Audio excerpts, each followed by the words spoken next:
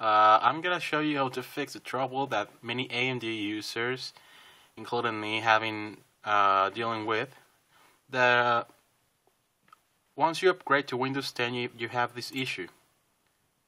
Right? You upgrade to Windows 10, and there it is.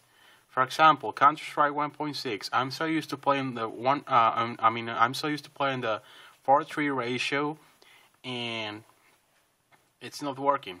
I mean, there are black bars on the left side and on the right side, and it's not great. I mean, it's not playable at all. So I'm gonna show you how to fix this.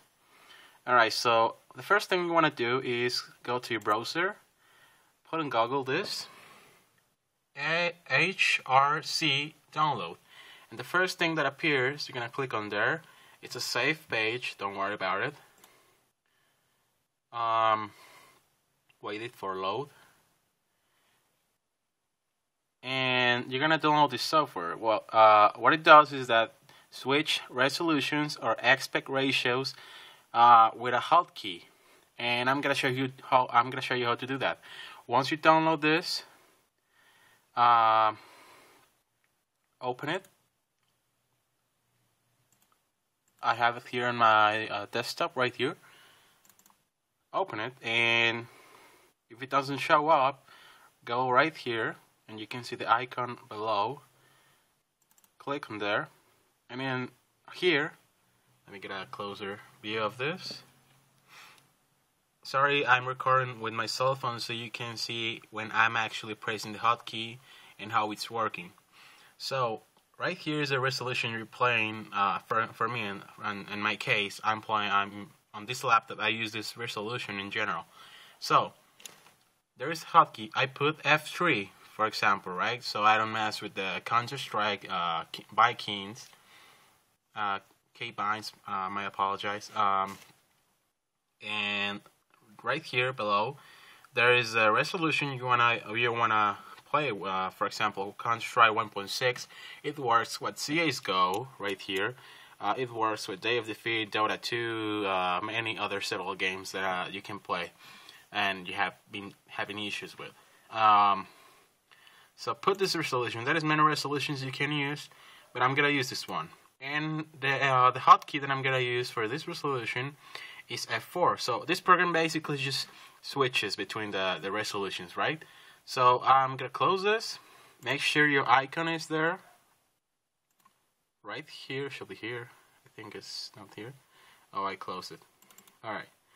So it should be there. Open it again, don't worry. You don't have to set up again, alright? The hotkeys stay there. So I'm gonna open Counter-Strike 1.6. Right? And there we go. There are black bars. Right, see? There's my finger, so you can see that there is a black bar. And on the right side too.